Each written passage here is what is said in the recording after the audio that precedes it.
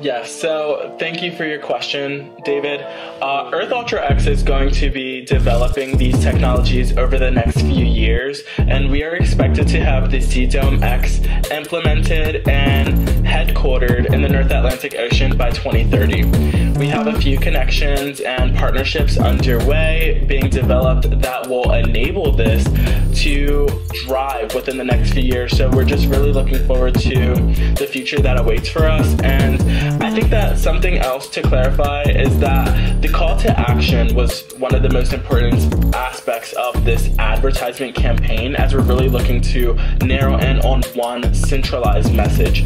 So in this presentation, you kind of get a hybrid mix of not only the advertisement campaign, but you do get a very in-depth overview of the company and the operations that are kind of taking place from a corporate point of view, many of which consumers won't really be aware of. However, they will be aware that their stay and or their beingness, their being in our facilities, in our community, in our vicinity, contributes to the overall growth of our research within the ocean of marine biology. And then also we will have the same thing mimicked in outer space on the Guardian X, which is the return vehicle that will have visionaries setting forth expeditions to explore various planets and also traveling amongst the stars. Interstellar tourism, we have companies like Blue Origin and SpaceX that are currently facilitating the same operations.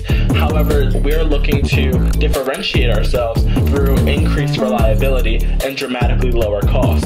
That's why we're trying to be very open to consumers, having consumers be able to come in and live, eat, dine, participate in activities with their families, and create experiences for thrill-seeking and adventure-loving people to come, enjoy, and return back to their life and or remain a permanent resident of EarthUltra X. So we have a lot of strategic plans of how this is going to look. There are going to be a lot of moving parts, but for the most part, everything is kind of working cohesively, working simultaneously together